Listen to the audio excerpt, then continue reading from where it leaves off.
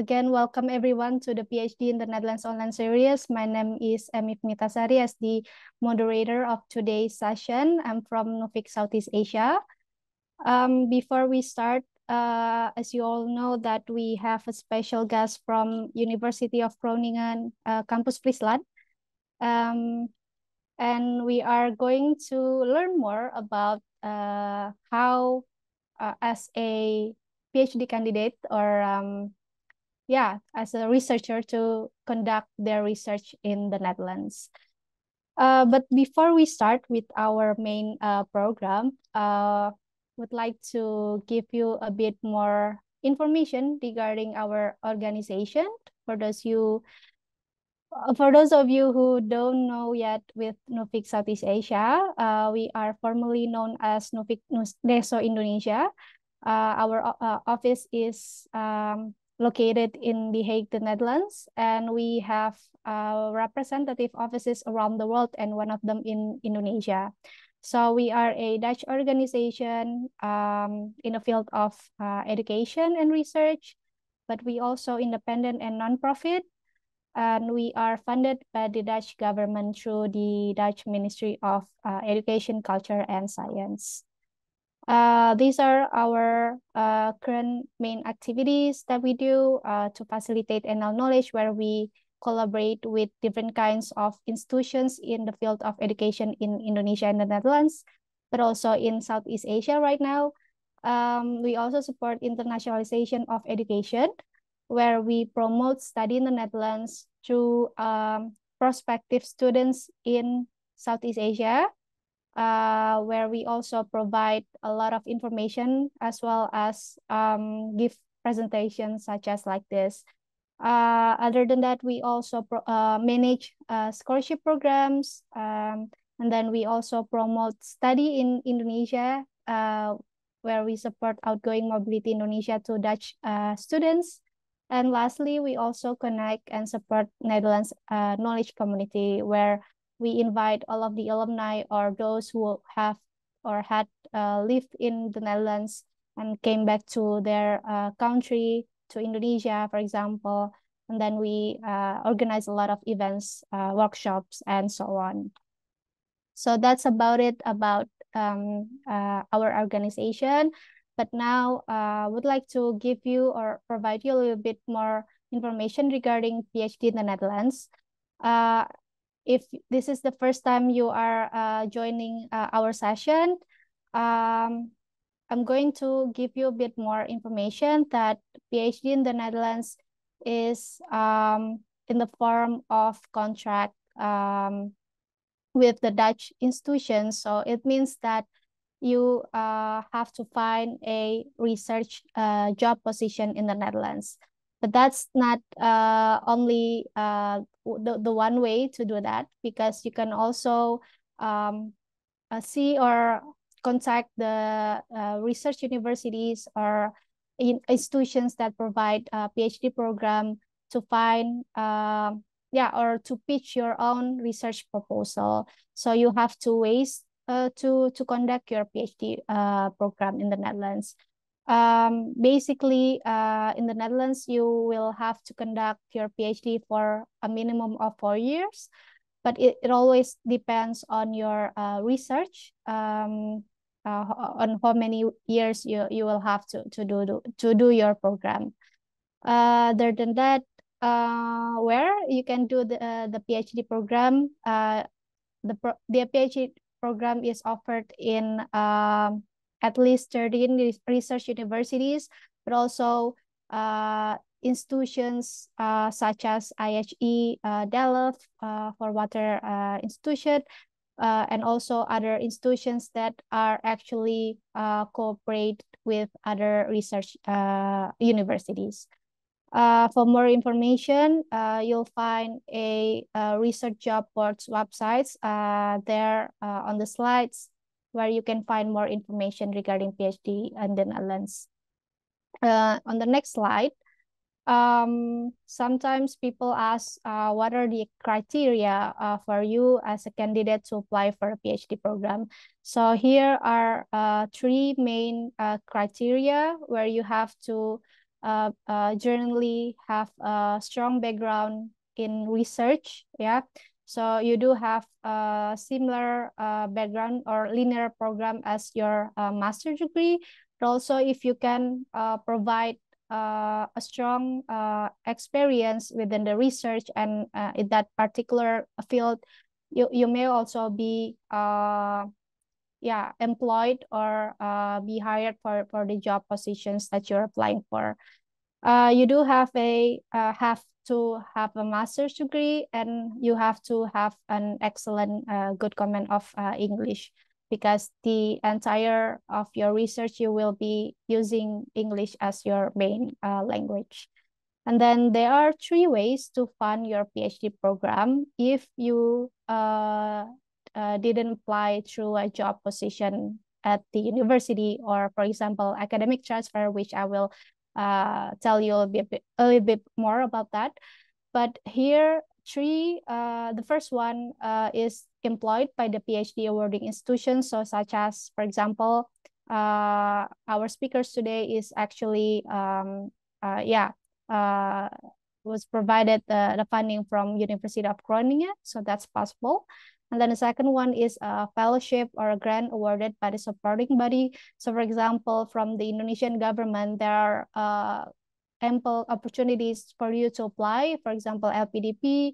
And then there's also a scholarship provided by the Ministry of Religion Affairs, for example.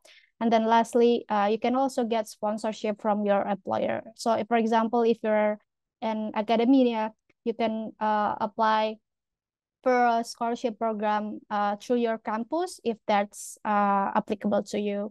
And then for tuition fees, it's not really mandatory, because normally PhD doesn't have any tuition fees, but some do provide tuition fees charges for you. So it is very base-to-base cases. So you really need to consult with the university that you're applying for. On the right side of the slide, you'll see a preview of the academic transfer, which is a website where you can find all of the PhD position database, where you can just search like a Google, type in your field of your interest, and then you can find a lot of positions available at the institutions in the Netherlands. So you can just go check out www.academictransfer.com. So before we start, I would like to already give you information regarding the PhD recruitment, which is the upcoming event that we are collaborating with Academic Transfer, supported by the Embassy of Kingdom of the Netherlands in Jakarta. It's going to be held on the 7th of October in 2023. So in this event, you as a candidate, you can apply for a application in the website of the academic transfer, and then you can present the best profile of your CV, and then your research if you already have it. And then the delegates who are participating in this event will do assessment and select which candidate will be invited to this event. So it's a one-on-one interview with the Dutch delegations, and then it will give you opportunity to be hired by the university, or even have a potential research collaboration. But the main thing that I would like to inform you is that they are focusing on candidates who are already having a funding for a PhD. But don't worry, we are still encourage you to apply to this event, because during your interview, you'll have plenty of time to discuss about your PhD funding as well. And lastly, we have a winner program where we invite all of the Indonesians, but also Dutch audience to participate in this event. And then it's the week of Indonesia, Netherlands Education and Research, where we celebrate bilateral relationship between Indonesia and the Netherlands in the field of education and research. So if you do feel interested in this event, feel free to register to the event. Okay, so I hope everyone is really feel informed already about that. Okay, so before we start, I'd like to give you information first about our speaker. As you all know that we are inviting Eko Rahmadian. He is a PhD researcher from the University of Groningen campus Fryslân, who is currently doing research for the Department of Governance and Innovation. But we will receive more information from him. So I'd like to invite Mas Eko to the stage, and then we will discuss more about the the research journey that is been doing currently. So hi, Mas Eko, how are you doing? Hello, baby. I'm doing good. How are you doing? I'm doing good as well. Thank you very much for being here and be our guest speaker right now. So Maseko will provide you with presentation, and then we will continue with a Q&A session in the end, and then where everyone can ask questions through the Q&A, but also through microphone if you'd like to. So Maseko, please feel free to start, and then we'll see you again during the Q&A. Thank you very much. Let me try to share my screen.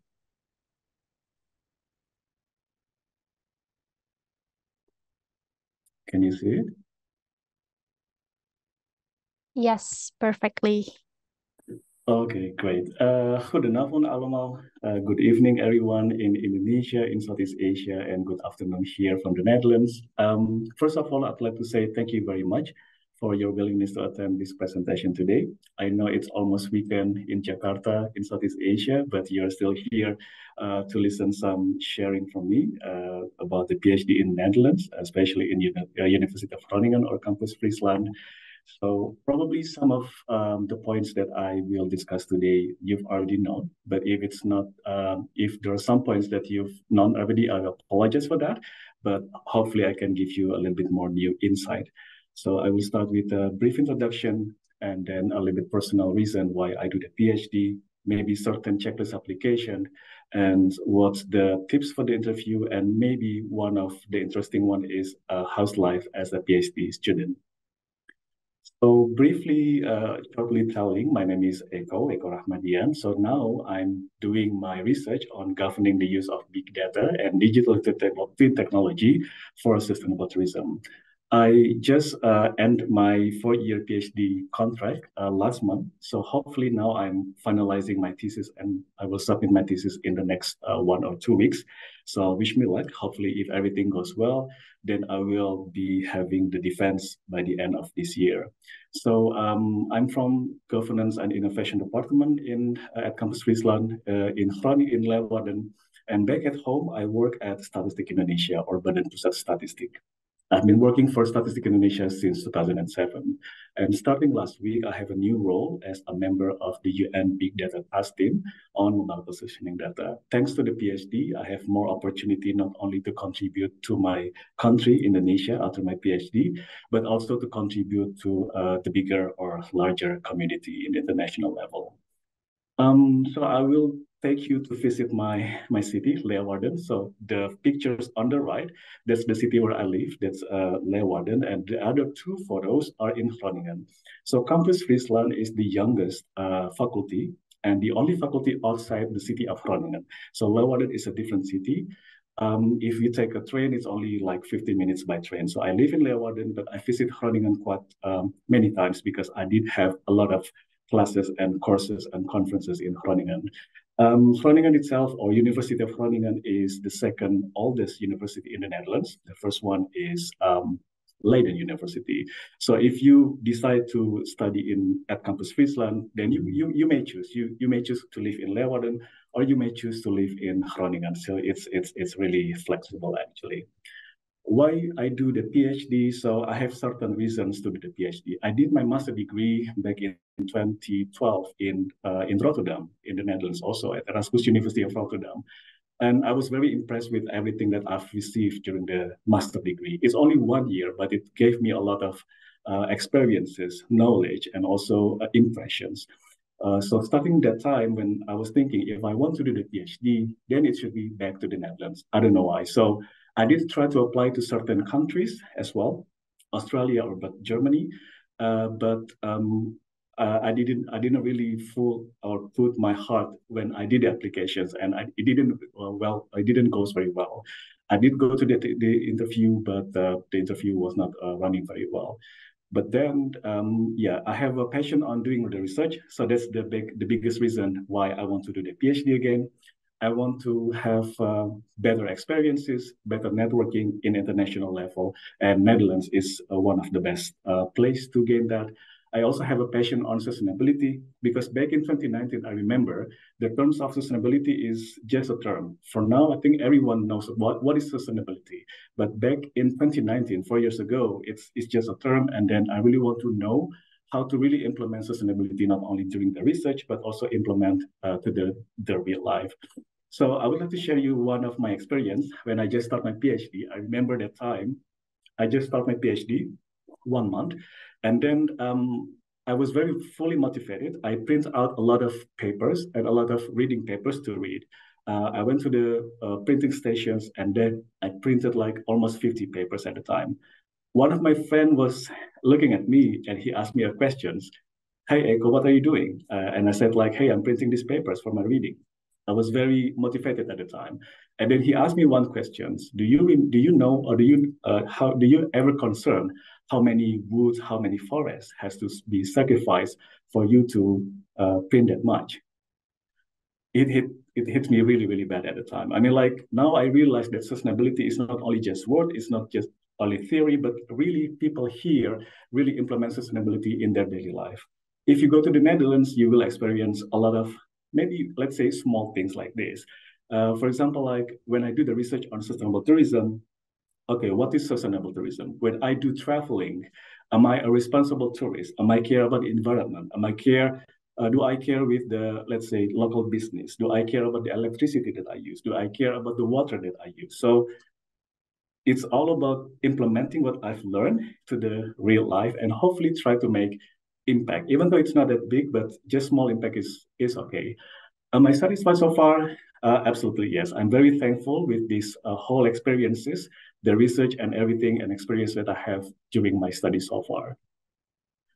So how everything began. So I start my journey as a PhD in the Netherlands from actually PhD recruitment day back in 2018. So it was the first time Nuffic Indonesia have the PhD recruitment day back in 2018. I think I got the information around August 2018, and then the application is within 2 months. And then the interview was on November 2018. Many professors, many universities came to Jakarta, came to Indonesia. You could see the list from the website of Nuffic Indonesia at the time, and now it's Nuffic Southeast Asia. There are lists of professors, there are lists of universities with their expertise and where they are coming from. So at the time, we had to submit the CV, we had to submit motivation statement, we had to submit short proposal and transcript and IELTS score. So it's not a very complete application, but it's like preliminary application, let's say. I remember that I applied to 4 universities or 4 professors at the time. I could not remember the name of the university or professor, but I received like 6 interviews for the PhD recruitment day. So it was really memorable moment for me, and also a little bit, like a lot of works as well, because within one day, 9 November 2018, from morning to afternoon, I had to do these 6 interviews with 4 professors and 2 different persons from HR of university. So why did I get extra interview? Because the professor who could not come to Indonesia, they checked my, let's say, my CV. on my background, and then they asked the HR to invite me for the interview because they have some project in the Netherlands and they want to know more about me, something like that. So yeah, it's quite a, it's what it's like what I said, it's quite a memorable day because 6 interviews within one day. Of course, each interview runs differently. So some of them very successful. I mean, very successful means like I can show, I mean, like I can be very convenient with my idea. And it didn't feel like it's an interview. It even more feels like discussion. We discuss about method, we discuss about the research method, the topic that I brought to the table at the time. The other two also, it's all about myself. It's all about me, and then what's my plan in the future. And they talked about the project from the professor back in the Netherlands, and even they invited me to come to the Netherlands to work. They didn't call it a pre-PhD, but they invited to go to the Netherlands to work for the proposal for 2 or 3 months, and then to write a very full proposal for the PhD application at the time. So six interviews, and then what I did after that, I didn't wait too long. I did try to make a follow up one by one. So I respond everything, and then I submit a full application. I revise my proposal because at the time it was a short application, it's short proposal, research proposal, and then I did make some extensions, make it more comprehensive, make it more details, make it more rich, make it more, like the quality I have to improve based on the interview. The interview on 9th of November. Did I secure the funding at the time? No, I didn't secure the funding at the time because it's all about because they suggest me to submit the applications after the interview. But then after the follow up, I got certain feedback. I got few LOAs. I got also the invitation to come to the Netherlands. And a few months later, campus Fryslân, University of Groningen, luckily, they opened 2 vacancies for the PhD, and they offered me one of the position. So that's how I got the position for the PhD in the Netherlands as an employer at the University of Groningen. So maybe my suggestion is if you got to the interview for any opportunities like PhD recommendation, just do our best because we don't know what's going to happen in the future, and just try to put out all our heart and our passions during the interview. And BMI also mentioned already about academic transfer. This is, you can really see almost all the PhD vacancies that is available in the Netherlands. You could also signing in and also subscribe, and then get the email alert from the academic transfer for the opening job vacancy in the Netherlands. I would like to tell you a little bit about PhD vacancies in University of Groningen. You could also check our website, University of Groningen, and then you can see the current PhD vacancies, because in Groningen there are 12 or 13 faculties, and then maybe it's going to be a homework if you check one by one of the faculty. But if you go to this website or this menu, then you can check the full PhD opportunities that is being opened in Groningen. And also, I'd like to tell you another, let's say, opportunity as well. Starting last year, there are 4 new schools at University of Groningen. What is school? School is like a collaboration of certain graduate school, and they have 4 teams working together, and they're doing research, education, and etc. So we have Aleta Jacob Schools of Public Health, Gentina Ten School of Digital Society, Technology, and AI, Rudolf Agricola School for Sustainable Development, and Wubo Okel School for Energy of Climate. So 4 big schools, 4 new schools, and they have many opportunities of vacancy open almost every year. So around 15 or 20 or even 40 PhD vacancies are being opened almost every year. So if you're interested to apply for a job or PhD vacancy within these 4 schools, you can check the website, each of them. Or if you already have some funding, for example, and you want to find the supervisor or promoter that fits with your field, public health, digital society, sustainable development, energy and climate, then you can check these schools, and then maybe you can start the communication with the supervisors or your potential promoter. So what's the checklist application? Actually, it's quite standard. Maybe if you already prepare your PhD application, you've known already, of course, CV, motivation statement, reference letter, research proposal, IELTS or TOEFL, and also your transcript. Because I just know it now when I start doing the PhD, that PhD is like the first stage in academia career. So academia career is like starting by the PhD and then postdoc and then assistant professor and then associate professor and then you become a professor. But of course, it's not always happen like that. Like 60% or 50% of the PhD, they are working at the end outside academia. For example, like I work for the government or industry. So the most important thing when you want to apply for the PhD, make a very good and strong research proposal. Then, well, what is the type? What is the benefit? What is the novelty? How strong is the methodology? And what is the contribution of your research to the current academia? Can you fill the research gap that is existing in academia at this moment? So for me, in the beginning, it's a little bit a shock because I was working in technocrat for years already. And then back to the academia perspective, it's a little bit challenging.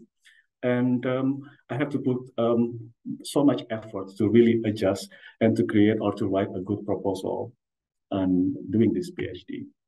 So I would like to suggest you, sorry, to create like, make a plan, like step-by-step preparation. First of all, step one, please try to identify what is your passion, what is your research focus, because PhD is for your study, and then it's not always easy. So if you're doing something which is not your passionate about, then it's going to be very tricky. So identify what's your passion, what you want to do, what you really want to analyze, what's your research all about, and then try to identify the potential university and potential supervisor in the field that can help you to do your research, and what's your potential funding. So my Abby already mentioned there are three certain fundings available from university, maybe from external scholarship, maybe from grants, and maybe from your employer also provides some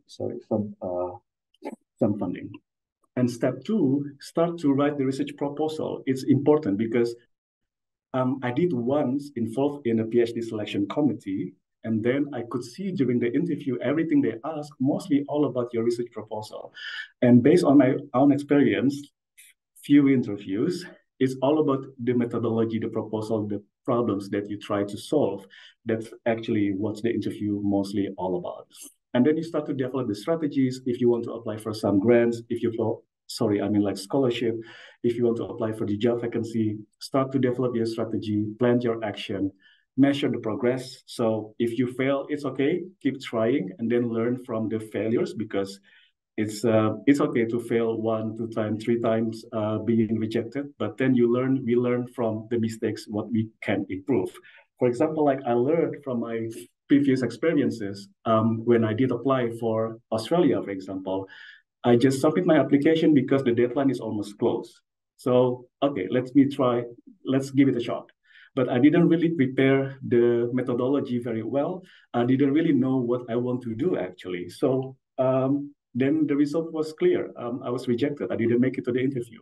And then I did apply for a university in Germany. I did go to the interview, but then some non-technical things happened. I was in Singapore at the moment, and then it's about internet connection, whatever. So it really affect me mentally because I supposed to have the interview, but then it was not running very well. Then then if I have to do some interview online, I have to have a very good stable connection in the proper place, and etc. etc.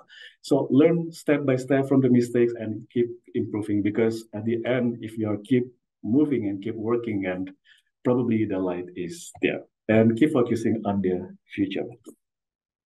And if you pass the administrative selections, go to the interview. The interview invitations? Congratulations, you are one step closer. So again, try to review your research proposal, review your motivation statement, and read then prepare your proper literatures, because probably you will face few professors and they will ask you around those area. And it will be nice if you know your future supervisor, what is their expertise, and you read some of their papers, you read some of their works, and then you could imagine like, okay, probably she will ask me something about this topic. and be enthusiastic, show that you're passionate about it, and be confident, but also be yourself. I think it's important. When I did the interview, I just say what's my flaw, what's my weakness, and I just be honest with that. For example, like, okay, I want to develop these variables, but I have no idea for now. I have less skill to develop this technique, for example. And then my supervisor said, or the interviewer said, like, hey, Eko, don't worry about that. It's a good topic. You have few years to study about this technique. So I didn't really expect that kind of answer actually. So yeah, so try to be more realistic, but then I mean, like, if I don't know something, you don't know about something, just tell it honestly rather than to create something not clear, for example. All right, and then congratulations, you've got what is it like? You've got a chance to be a PhD, and you've been accepted.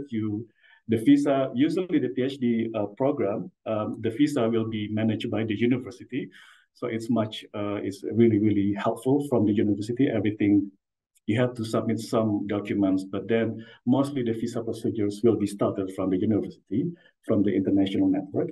And what is life as a PhD student about? So it looks like, okay, put the name as a PhD candidate or PhD researcher, but it's not as beautiful as it looked like, actually. So of course, within 4 years, there's a lot of things happening. You know what? I have to revise my research proposal almost completely different than what I did apply from the beginning. Still the same topic, but the techniques was different. Why is it happen? Because when I came here, then I will meet the new team of supervisors, and they have different expertise. They have different expectation. They have different opinions.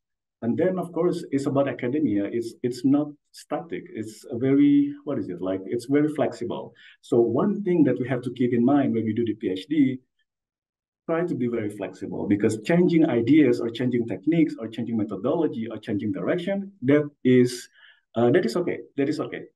But hopefully it happened not in the third or fourth year. So make sure you are hit and like you do those kind of changes in the first or second year, because that's very fundamental for your for the next years.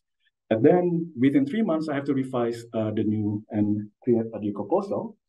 And then we have a training and supervision plan, and attend some classes, attend some research. Of course, you're doing research, and attend some workshop. And attending classes, courses, and workshop, it really helps me, myself, to really see things more clear. I get more knowledge, and then now I know what I want to do and what kind of direction what I have to do. Yeah, that's how it works. Because I remember one time my supervisor saying that the end result of the PhD is not the thesis.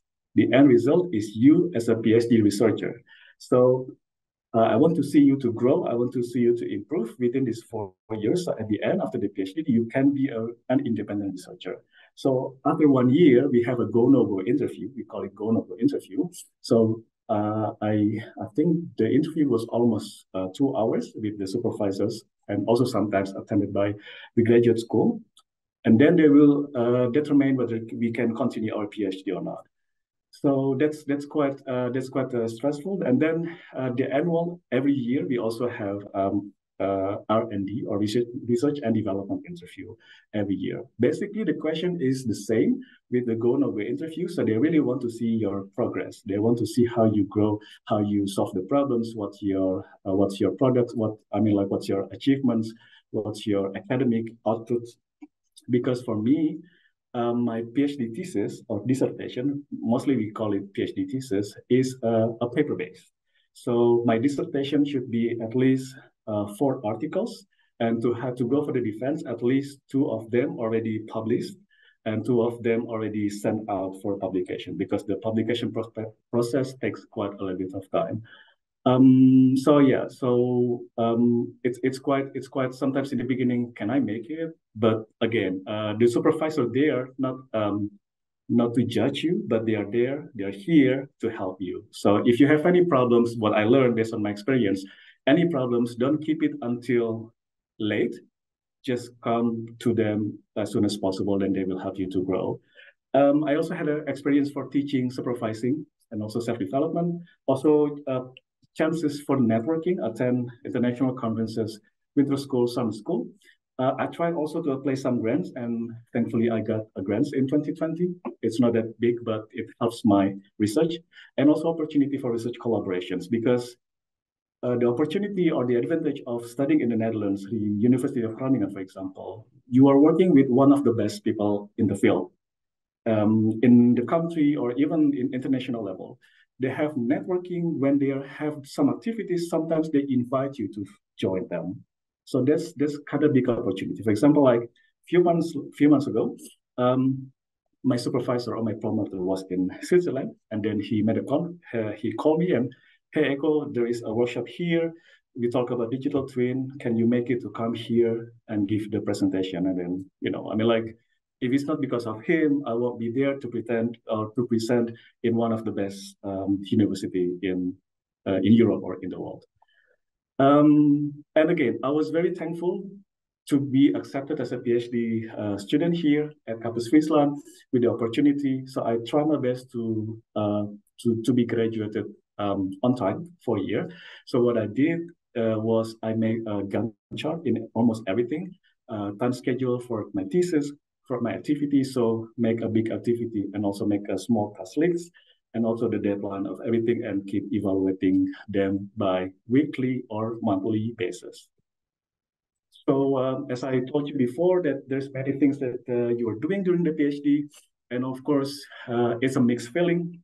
It's not always positive. It also could be very negative. For example, like I received negative feedback many times, because the Dutch people very straightforward, very straight to the point. And sometimes for Asian people, it's like, oh, it's what I learned is that it's not something personal. This is what it is. They want us to grow. They want us to be better. So this kind of perspective, like, I try to learn a lot. So how to manage negative feedback and turn it into something positive. That's what I learned, of course. Rejection, of course. Not all paper you send to the conference or to the papers will be accepted. Some of them also rejected. And then how to manage this rejection also important, and then analyze why it's becoming rejected. Failure sometimes, for example, like you've written a paper, and then suddenly maybe it got negative feedback and says like, oh, this is not good enough. Can you write another one? Well, it is what it is. And thankfully, I didn't achieve, or I didn't get burned out, because I tried to make everything balanced. Even though COVID happened, COVID was also, that's really horrendous moment actually with the COVID, but we are being together. We try to support and help each other. So the positive feeling, of course, when you get the publication, get published, it's great. Unlock the new skills, you get opportunities. If your project is successful, it gets some acknowledgement, and then also many more experiences. So if you're accepted as a PhD student, maybe 3 things that I would like to suggest to you. Keep your life balance. It sounds cliche, it sounds classic, but it is real. So work-life balance. In my first year, in the weekend, I always went to the library. I work out. I work on my paper. I didn't take a holiday until I got an email from HR for university. We noticed you, and then they said, like, we noticed you haven't taken any holiday. Please take some holidays because it's important for your mental health. I never received any kind of emails like that before in my life. So it really impressed me, like, oh, okay. And then like, okay, let's take some holiday. Let's take a 2 weeks somewhere. Was it work? Then yes, I experienced it after took some holiday or day off. I mean, like, sorry for saying this, maybe all of you already experienced that, but at the time, 2019, 2020, I just realized taking holiday is important, because once you're back, you have more productive, you're more fresh, and then you can come out with different and fresh ideas. So work-life balance is important. Time management is really important, because you have a lot of stuff to do. Sometimes you have something outside your, your task, and then they ask you to do this, to do that. Sure, but then you have to manage everything very well. And time management is very important, and stress management is also important. We almost finished for my presentation. So not only at the campus, we also have this organization for the PhD students. So it's organized by GOFER, Groningen Organization for PhD Education and Recreation. If you could see on the photo, in December or on September, they will have some events like how to print the thesis and a workshop about perfectionism, and also a workshop about to make a cocktail, and then stress management workshop, and what about postdoc. So there are many variety or many activities that you can attend, so to improve your knowledge, or maybe just networking, or to find new friends, or learn how to make a cocktail, for example, and try to make it without alcohol, which is sometimes very difficult. And stress management, I mean, like, we have, because I have to tell you that at the university we have a psychologist, I think 2 or 3 people. So if you have any problems with study and everything, you can always reach out to them, and everything is confidential. So don't worry about that. Also, there is a communication called MindMint. So if you want to communicate your research to general public or specific audience, you can reach out to them, and they will give you some preparation or some tips to do some communication. So to close my presentation, please invest your time regularly. What I did was I work on the weekend on my research proposal and try my best to improve every time. I know all of us are very busy and there's a lot of things that you have to prepare, but then if we want to make it through, I think it's very important to invest our time regularly. Dankjewel. Thank you so much. And please feel free if you have any questions. Thank you. Thank you very much, Mas Eko, for very insightful and extensive presentations.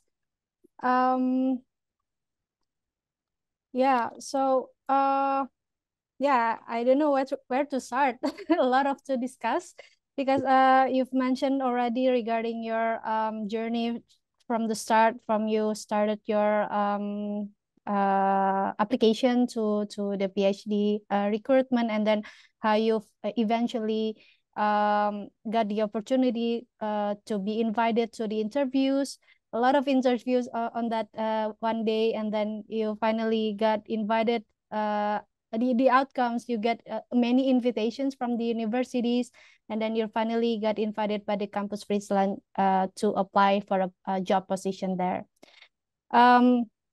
Let's see, maybe we can just jump right into the questions, because I see here some people asking about also question publications, whether it is important for a PhD candidate to start their paper, or to have a lot of publications before applying, but also during your PhD research, whether it's important to do a lot of publications as well, because you mentioned that during your PhD you have to write, for example, 4 articles, and if I'm not mistaken, 2 publications within your contract, I guess.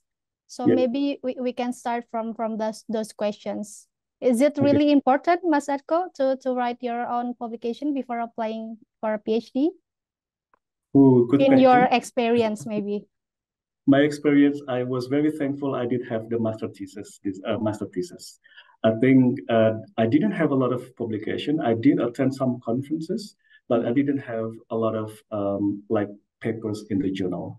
So when they asked me academic output, of course they will ask. And I could see that from the experiences, when I was here as a committee, they will check if you have experiences on publishing a paper. But again, it will be an extra bonus if you have some. But based on my experience, I only have this thesis, and thankfully my thesis was one of the best at the time when I graduate. So I could mention like one of the best theses when I graduate. So probably it helps. Oh, wow. Okay. It's not that perfect, but I don't know. It's like I just mentioned this paper was one of the best thesis of the year. I didn't have other publications at the time because I mean, like, of course, I didn't work in academia. I mean, like, it's not an excuse, but I just realized when I did apply for the PhD, like, oh shoot, I didn't have this bunch of papers. But keep going, because mostly they're asking about our research proposal. So during the interview, they will ask a lot about this proposal, your research, what you want to bring. And then how do you plan to do this? How do you, I think it will be nice if you know how to split your research proposal within 4 years. Just not pretend, but imagine you're working in 4 years and you have this topic and how you divided this into 4 years. Okay, first year I'm doing this, second year I do the field study, third year I'll build this, fourth year I'll build this. So make it structurized, and then it seems like you are mastering what you're gonna do, and then it's time-wise, it's reasonable or feasible. So you really have to make your master plan really detailed, so that the professor know what you're going to do during your before, during, and after, right? So yes, yeah. Maybe not that detail, but if you can make that details, it will be impressive. Okay. And then At you will least have at least something. you have like a plan, just At least first you are plan. outstanding compared to different applicants. Okay. Okay. So So let's that's say a you good have three tip. applicants, and then this guy have a nice plan. It's good. Okay, maybe we can go with that. Okay. Sorry. Okay, great tip. You've mentioned about master's thesis that you use it as a sort of a publication or a paper for your to apply for a PhD. So I saw that there's a questions because you've mentioned that you, of course, you graduated from a master's degree from the Netherlands, but it's not really mandatory that you have to graduate it from the Dutch university and then you can apply for a PhD, if I can see. Because someone asked, what if they graduated from a master's degree in Indonesia? How, I mean, what is the, maybe, is it attractive enough for Dutch professor to look into your backgrounds rather than only from where you are graduated from? Yeah, I think interesting. I try to address this. Of course, I have many Indonesian colleagues here.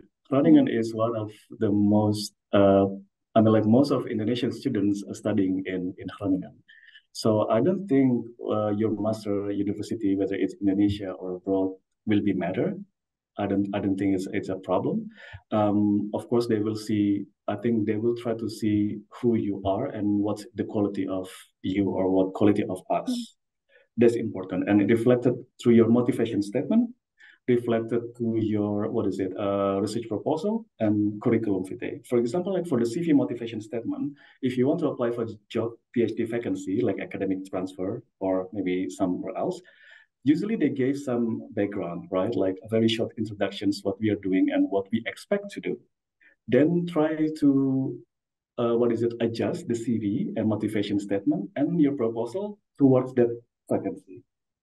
I think that's very, very important, because if you're writing something very different, then of course it's not a match. There's a supply, there's a demand. So it's about how to manage or to fix this or fixing this gap, for example. No, I don't think the background is matter. For sure, you can always apply. Again, it's during the interview. I think during the interview, you really have to be convincing, let's say. That shows that you're able or capable to do. So they're trying to find someone that could be collaborate with, and we can work together and can make any progress and know the strength. And you also know your weakness, and you would love to learn to improve the weakness. That's my opinion. Yeah. Okay, that's great input. I think it doesn't matter what kind of topic that I mean it is matter, but in the end, during your journey of applying to a PhD program, you also have to be aware that your research topic could be different from what you applied before, right?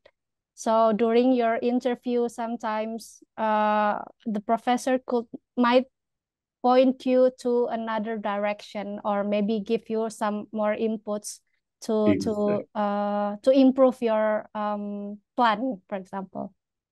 Exactly. And I noticed that working experience by me doesn't really matter. because I met a lot of the PhD here, PhD students, they just fresh graduate from master. Oh, They've yeah. never worked at all.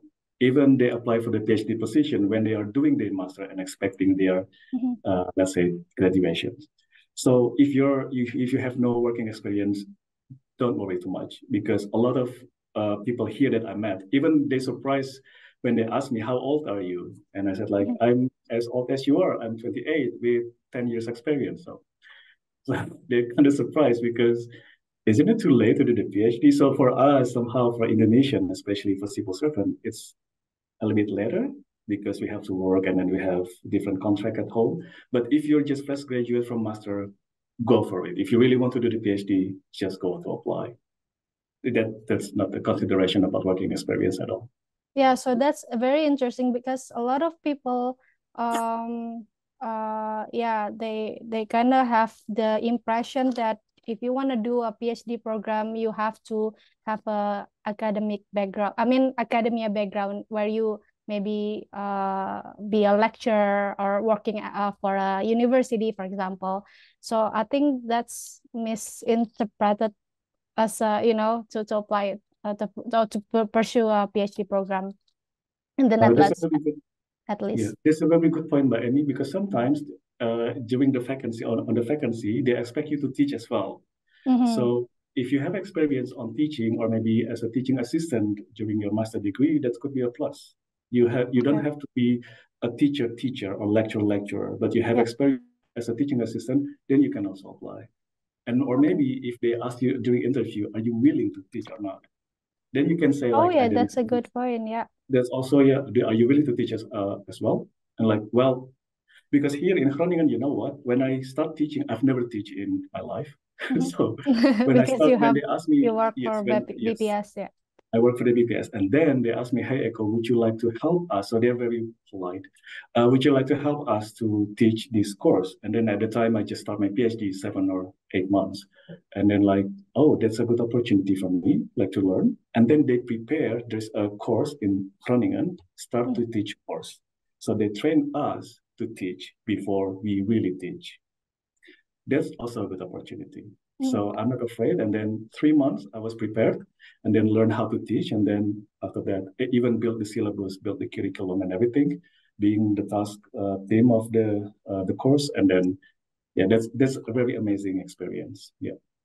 Yeah, I think it depends as well. I've learned from our previous speakers, for example, by Elok from your Yeah. colleague as well, but also from other colleagues from Utrecht University. They share the similar experience as you, where if you applied for a job vacancy at a university, they perhaps have already a contract for you to do a maybe 20% of your Yeah. PhD you have to teach, for example, Yeah. or if you don't have the skills to do so, you can also follow a course or join a workshop, for example. So it's Exactly. possible. Okay. Okay. Exactly. And Yeah, also you maybe want to one add? thing. Mhm. Oh yeah, maybe one thing by Amy, if you're a lecturer and if you really like to pursue academic career in the Netherlands or in Indonesia or everywhere, this is a good opportunity. Once you're here in the Netherlands and they offer you for teaching, you can apply for a course like BKO, I forgot this in Dutch. So there's a qualification for teaching. Mm. So it's like 6 months and the university paid for you and it's expensive, really, really expensive. Okay. So your university could pay for you, and then after you graduate, you have this certificate, let's say, as a lecturer, and then you can teach in any university in the Netherlands or in Europe. Yeah. Oh, that's great. Okay, Yeah. great information. All right. Coming back to the Sure. publication, someone asked about how many paper or publications that you have to write during your PhD. Is it actually mandatory or not? It's mandatory because when I started PhD, so we call it training and supervision plan in the beginning. So what I had to do within 4 years. So in terms of courses, I have to fulfill 30 ECTS, European Credit Standard And something. Yeah, I forgot the complete European the acronym. Credit Transfer System, Transfer ECTS? system. Yeah. Yes, it's not something very difficult to achieve actually. You attend the courses, you pass the courses, or even you attend the conferences, you attend the workshop, and you get a certificate, and you can also transfer it into ECTS. But for the papers, it's mandatory. So for me, I have to write 4 papers to be published within 4 years. And some of the supervisor, they ask maybe one full manuscript. Like maybe you don't have to publish different chapters or different papers, but the full manuscript. But it's rarely happened. During my PhD here, I only met 2 people doing that. But then after that, everything transferred into a paper-based. Okay. So for the publication, my supervisor always said that impact factor is not important, it's not the everything. You can publish everywhere that you feel that this paper will bring the most benefit, the most impact. But again, I remember that I bring their names. Their name is big, so I feels like I also have to. I mean, like I respect them. They didn't ask at all. I mean, like it's not mandatory. But then there's also a possibility to submit to a good paper, and to be open access is very expensive, right? And then because University of Groningen, they have partnership with these journals and also with this publisher, you can publish open access for free. 2,000 euro, 2,500 euros. There's a lot if you have to pay open access by yourself. But because the university has, like partnership with these big journals and big publishers, you can publish for free. And if it's open access, of course, almost everyone can access your paper So easily. it's actually a good opportunity for you to use this Great. Yes. great chance, to publish as much as articles you want, actually, if you do Exactly. have the time aside from your main Exactly. Exactly. And then once you apply, once your paper published there, then you will have new invitations coming to you. Hi, sir, I read your paper. I would like to invite you to Okay. publish to our paper. Hi, sir, we would like to invite you to be our reviewer. Hi, sir, I would like to, there are many opportunities Okay. open based on this thing. And to be honest, of course, it's not easy, but I even didn't expect I could make it, but my supervisor helped me a lot. I just asked to them, and then because they have this level of professionalism and expertise and experiences, so they know what's the weaknesses and what's the strength of my paper. So when it goes to the journal publications or submissions, of course I get some feedback, but then it's already filtered by my supervisor first. Okay, good to keep in mind. All right. Yes. So just to answer a bit, because someone also, while asking about publication, asking about fellowship as well from Nuffic. So we don't actually provide any scholarship for PhD program. Why? Because the Dutch government doesn't offer any scholarship for this type of program. As I've mentioned before during my presentation, but also Mas Eko also a little bit share with you that the Netherlands offer PhD program in the form of contract in general in most of the universities. So that's why they don't provide any scholarships. But they do, but some university, they do have a potential funding for your PhD. Other than that, you are also welcome to contact your prospective supervisor or professor to find through their network. Sometimes they have information regarding funding, but also another thing is trying to find funding from the government, from the Indonesian government, for example, like LPDP, or from MORA, Ministry of Religion Affairs, but also from Budi, LPDP Budi, from for those of you working as a lecturer at a campus in Indonesia. So those are some of the ways to find funding for yourself. I hope that answered your question. So, and then we also have questions regarding LOA. Yeah. Because maybe some audience here who just participated in the session. They didn't hear about your story that you got funding from the University of Groningen.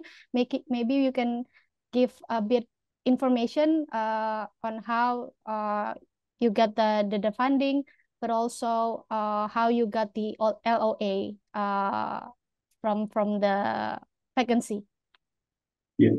Okay, thank you for the question. So again, flashback in 2018, I did apply for the PhD recruitment day, and then I applied for professors at the time, and then I got invitation for 6 interviews, and then based on that, all the interviews, I follow up one by one because each interview or each professor has their own perspective and opinion.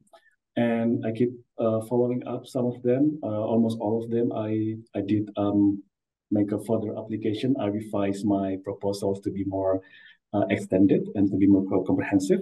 So I received several conditional LOA in the beginning. So I still have to find my own funding. So I think that's how we call conditional LOA, because the tuition fee was.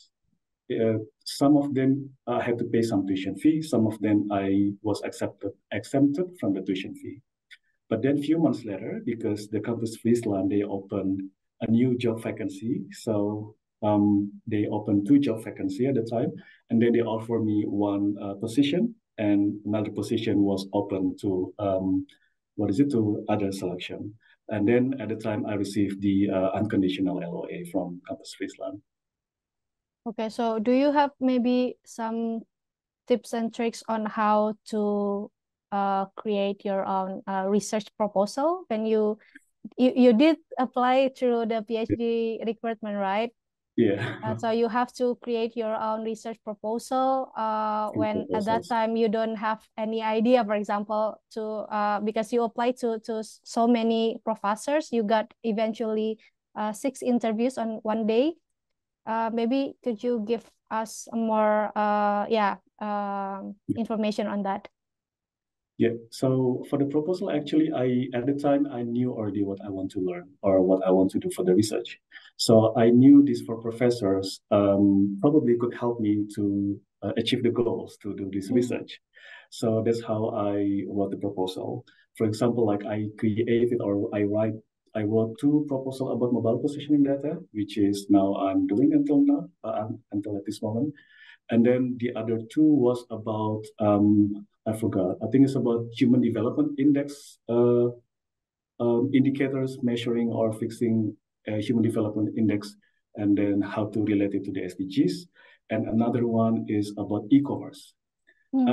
Because these 3 things are 3 topics that really already on my mind. I really want to work on this, but when I had to make a priority, MPD is number 1, e-commerce is number 2, HDI is number 3, because I feel like this topic is I really want to learn how to govern the MPD and also how to analyze and everything. So I feel like when it comes to the proposal, I realized for me when I did the interview, I could explain it much better compared to other 2. For example, like for the Human Development Index, I was got interview with a professor from ISS, Institute of Social Studies, and then he invited me to the interview. And after the interview, he said like, I really like your proposal, but feels like you are fit better with the IHS. And I know someone, professor, that can help you and to be your professor. Which is actually your previous university. Exactly. So it's like, oh, the destiny brought me back to Rotterdam. So this has happened. So the interview, I could not really expect what happened during the interview. I just tried to did my best and put the effort and put passion, I think, and try to implement, because feels like during the interview when you get the connection, it feels like kind of like discussion somehow, instead of interview. Sometimes like, oh, maybe you can do this, maybe you can change the technique, maybe you can expand it into Indonesia, Netherlands comparison, or this kind of like communication also possibly happened during the interview. With the other 2, with the HR, they said like, I like your CV, and we have we have professors that are working about this topic, ABC. and then they could not come to Indonesia, but they would like to invite you to come to Nijmegen, and then we would like to help you to develop the proposal for 2 or 3 months. So I even had no idea that's possible, that I never found that it's also a possibility, but then it happened during the interview. So I feels like we cannot really predict what happened, but then just keep doing the best, and then I don't know, then yeah, put 100%, I guess. Okay. So, for those who asking, Mas Eko is actually got funding from the University of Groningen, Yeah. and then he actually applied for a job vacancy. So that means he applied for through a contract in the form of contract, right? Yes. Okay. It's a form of contract. So, yeah. Yes, okay. So I hope that's clear for everybody. So if you still have question regarding source of funding, I would recommend to listening to our recordings from previous sessions, or also join our next upcoming sessions. Let's see other questions. This one is actually interesting, Mas Eko, because someone here, I think Mas or Bapak or Ibu Mirza, Yeah. he or she got just been accepted as a new external PhD candidate at Groningen University for the Faculty of Law. Mhm. He had his first or her first direct online meeting with a supervisor a few days ago, and would like to keep in touch with him or her, and suggested that they could start working on research from now on. Is he or she is situated still in Indonesia and doesn't have any scholarship, and will probably start the PhD for next year. Uh, he or she asked, does this mean that he or she is officially accepted as a PhD candidate at the university, because he or she hasn't received any official LOA from the university? The supervisor only informed him or her through email that according to graduate school approval, he or she has been accepted. So according to your experience, would that be already a confirmation that he or she can start his PhD program in the Netherlands? Or is it something that not, how do you say, yeah, you have to receive the proper LOA from the university? Okay. We have a lot of external PhD here in the Netherlands, and like for example, like for example, like a lot of people here, they are working and also want to pursue PhD as well. And then because doing PhD in the Netherlands, many of them exempted the tuition fee, and then you can study for free actually. My suggestion to Miss or Mr. Mirza, I think it's better to contact the graduate school about this, because to be officially to be accepted as a PhD student or researcher in the Netherlands, you have to be registered in the system. For example, like we have Hora Finita. So we have a Hora Finita, like where you start everything, and then you have the end, when it's going to be the end of the study, and you put everything on Hora Finita. So everything was being controlled or being monitored during this system. I think it's better to contact the graduate school or maybe the supervisor to provide the LOA, and also how to be to be included in the system, because if you're becoming a PhD student or researcher here, you'll be involved in many situations, like maybe email. You will have your own email address. You will have access to the library. You will have access to facilities, IT facilities, no matter where you are, because everything is online.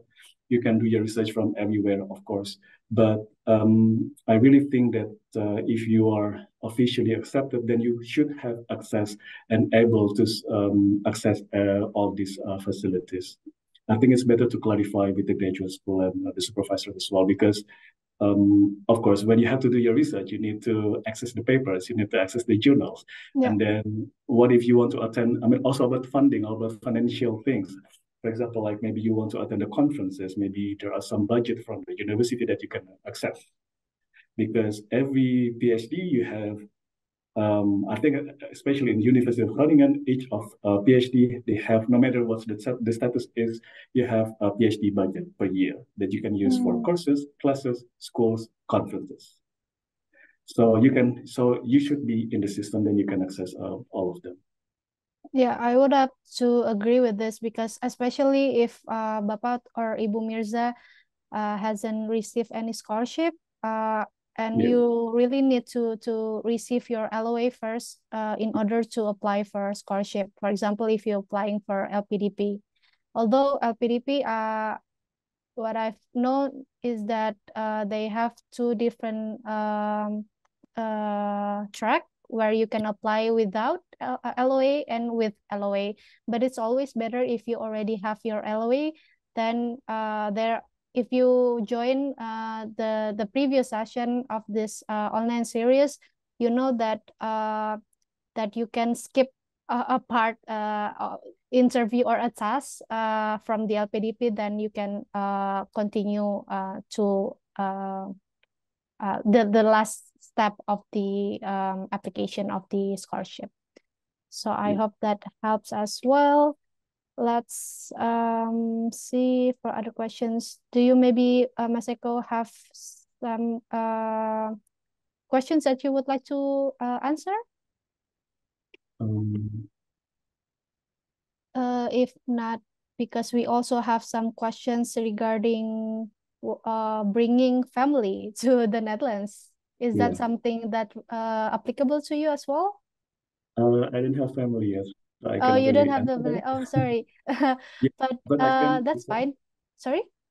But definitely you can bring family here.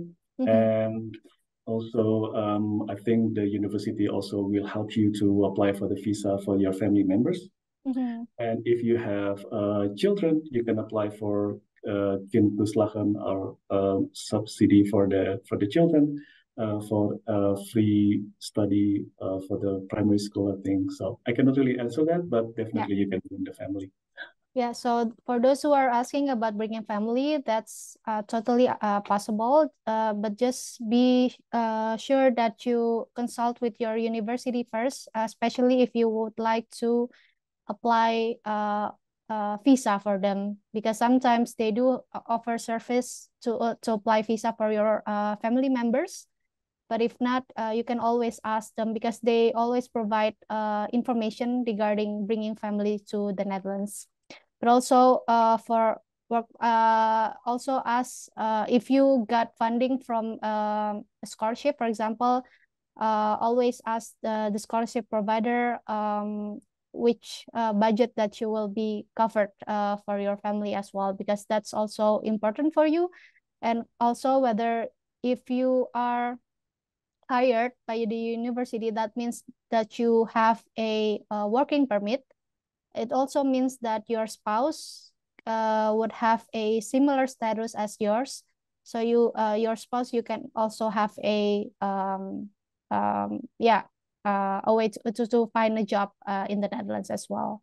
But please also consult this situation to your university and scholarship provider.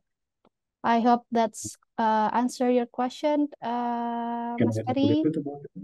Yes, please. But yes, so if you like to bring your spouse and they want to work here in the Netherlands, that's really, really possible, as Amy mentioned. But I would like to give some advice or tips. If you have time or your wife or husband have time to learn Dutch in Indonesia, that would be helpful. Because here, even though people are speaking English, but when it comes to apply for a job, they expect that you can speak Dutch. Because if you don't speak Dutch, I think it's a little bit difficult to find a job for your spouse. But if you speak a little bit Dutch, they will be great. Yeah. Okay, great addition to that. Maybe also depends on what type of work that the Yeah, spouse that's true. is applying for, right? Exactly. But anyway, it's always yeah, a good addition to learn Dutch language.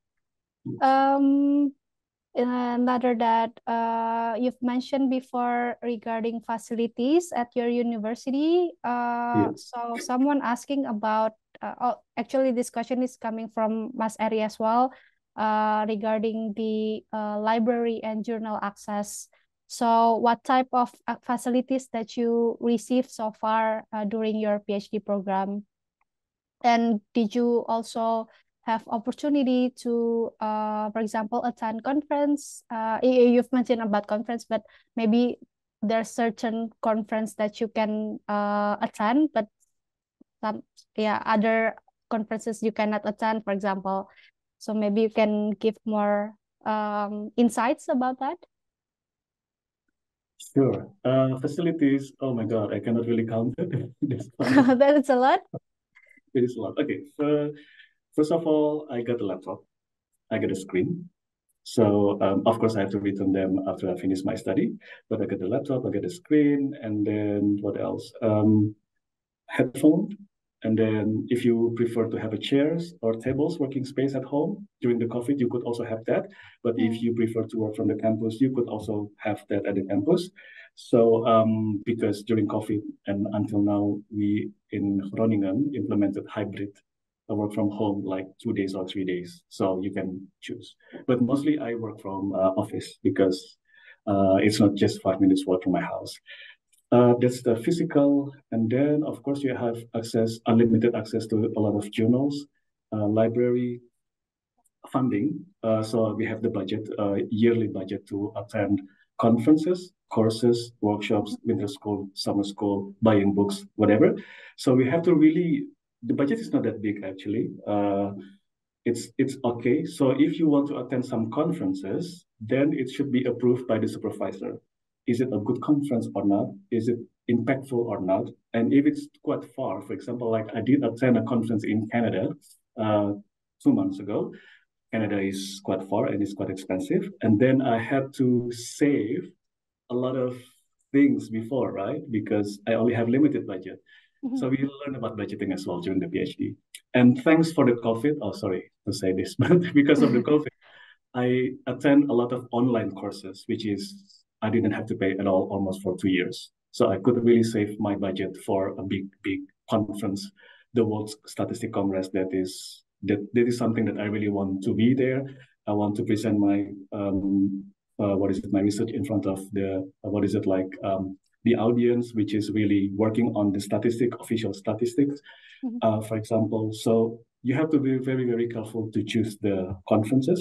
Sometimes your professor or supervisor will address or take you to the conference that they have or they know it's a good conference. Mm. Okay, maybe, hey, Amy, maybe you can attend this one in Milan. Hi, Amy, maybe you can go to this one in UK because this is a very good conference. You can find potential collaborators there, or maybe you can find a potential, I don't know, networkings over there. So it always has to be approved and discussed with the supervisor. And then other than that, yeah, I think that's about the budget and also IT, of course. You have external disk or external working space.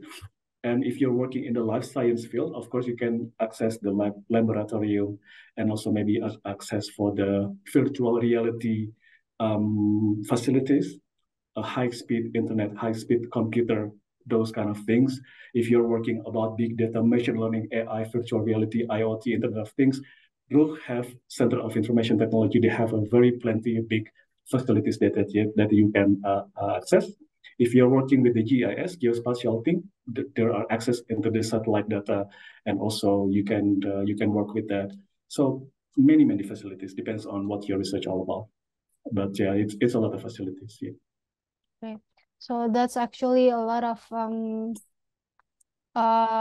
yeah, features that you can take, but of course it depends on your budget and your university as well, right?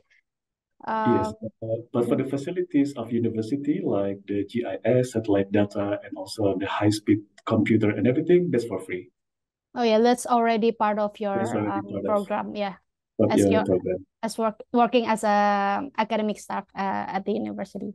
Yeah. Yes, and I think one more advantages by Amy is the Mhm. networking with Oh other yes. industry. The networking is very, very crucial because University of Groningen, they have many events Mhm. related to the industries with business, enterprises, manufacturing industries. So they have a lot of workshops or not conferences, but like industrial meetings.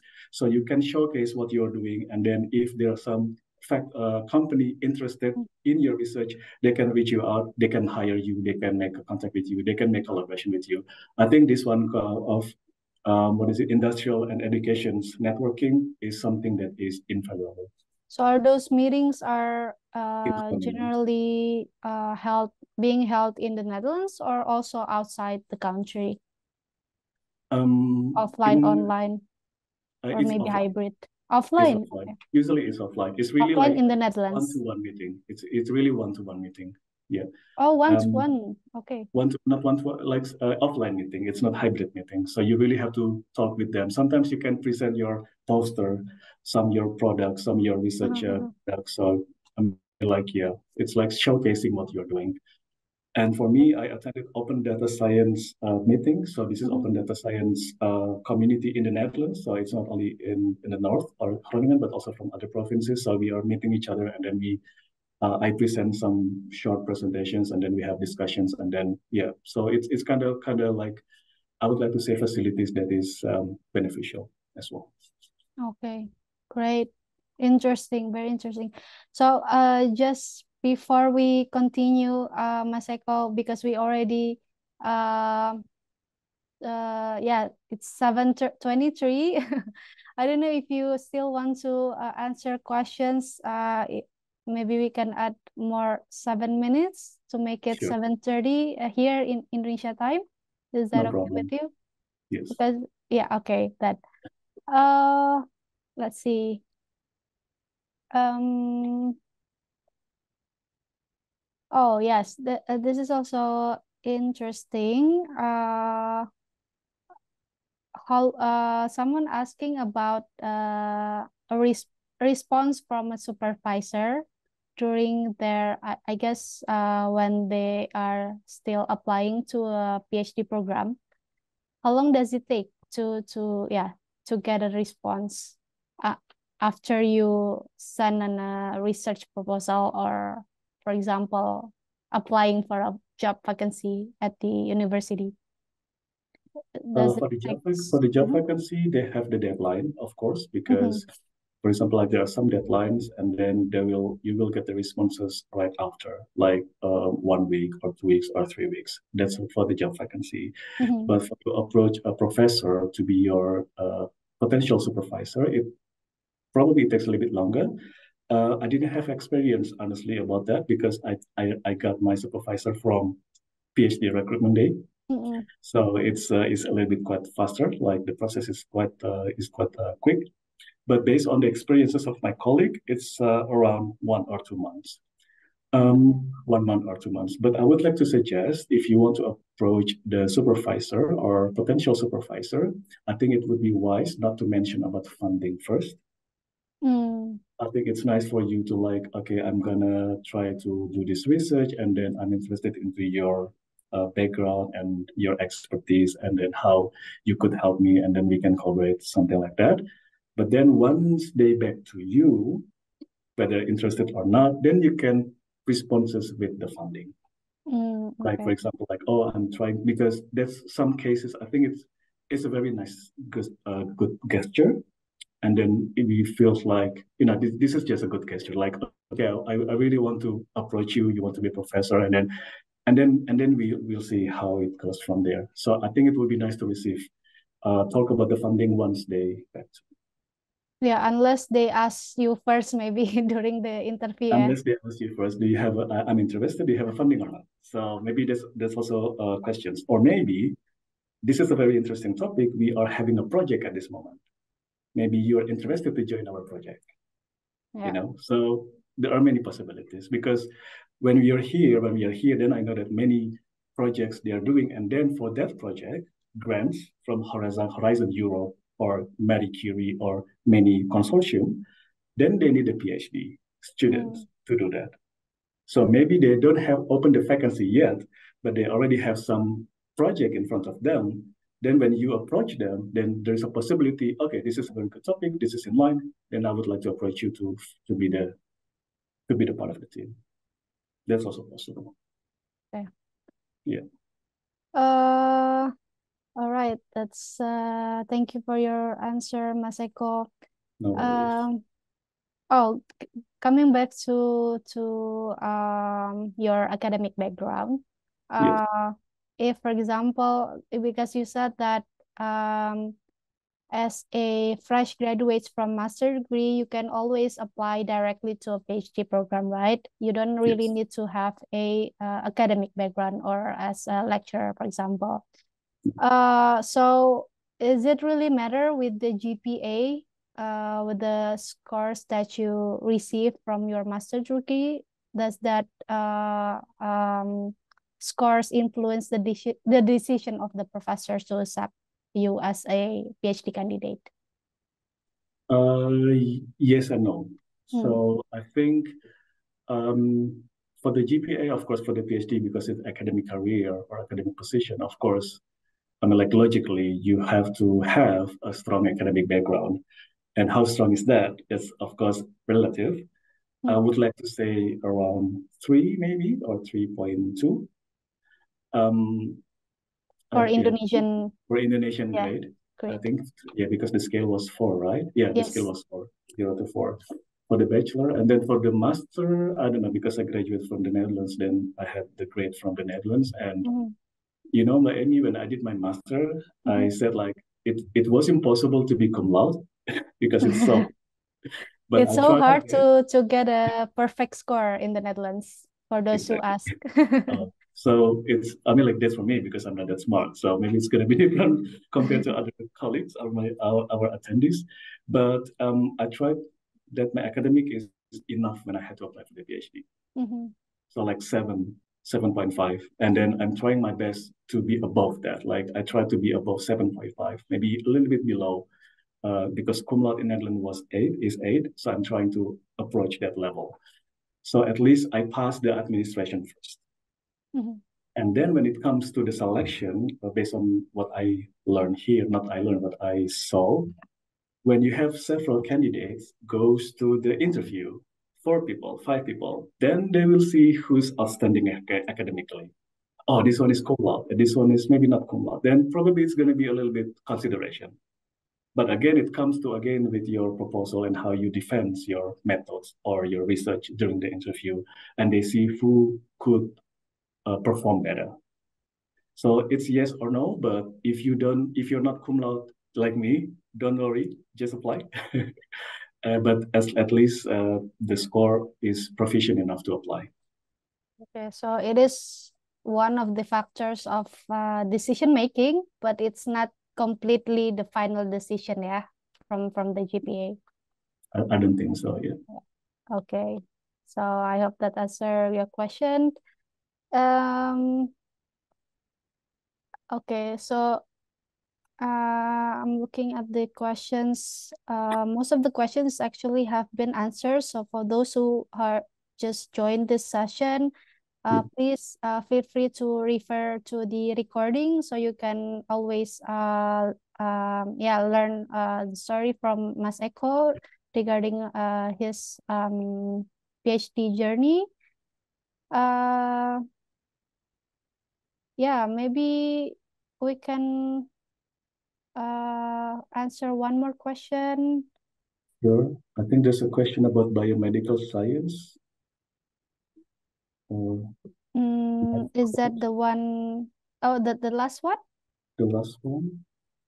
Do you have some recommended university related to my role as a lecturer in biomedical sciences related to human anatomy and histology? Is there a big chance for me to pass the requirements even we are even maybe he or she graduated from an Indonesian university? Okay, so do you have some inputs for this? Yes, I think so. From the University of Groningen. You can go to University of Groningen. We have the faculty of UMCG, Universiteit Medisch blah, blah, Center of Groningen. It's Groningen. It's also a good one, but I think the best is in Amsterdam.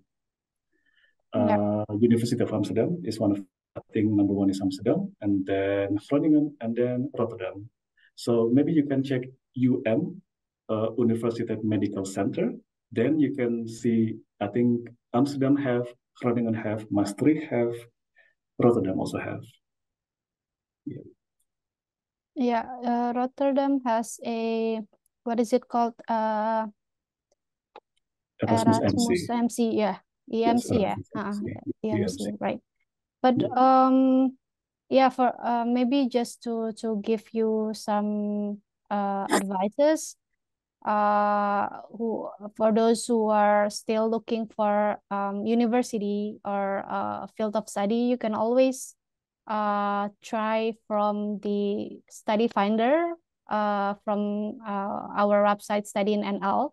It's actually a database for bachelor, master's, and short course, but it helps for PhD candidates. Why? Because you can find which university that actually offers the study programs that you would like to do a research. So from there, you can continue your research through visiting the website, because most of the websites, they have their own PhD webpage where you can find more information regarding the program, but also the contacts. Sometimes they have PhD coordinator contact details. Sometimes they have their own contact details of their faculties. So from there, you can always start your contact to the supervisor or to your intended professor. But always, it also always better to do your own research first, which professor that you would like to be in contact with. At least you know that what kind of publications that they have, or is it really resonates with your topics or not. If yes, it is more likely that they interest with your research topic, for example. Okay, I think we can wrap up these questions, because I'm afraid that Mas Eko is being, I don't know, I think you need to get some rest, yeah, Mas Eko. Well, I will continue some work at this moment. I'm working from campus, so after this I will continue, because it's not yet weekend here, so I envy you. Yeah, it's still afternoon, yeah, but Yes. But anyway, so just maybe last to wrap up the session, maybe you can give us some tips and tricks, Mas Eko, or some encouraging message to our prospective PhD candidates. Maybe they will come to Groningen or other university in the Netherlands. Yes, choose your topic wisely, because 4 year of study of the PhD is not always easy. It's up and down, and you could find a lot of memes about that. So if you are doing, I think based on my experience, if you are doing something that we really want to do, then no matter how difficult the obstacles, we can start to manage and navigate things.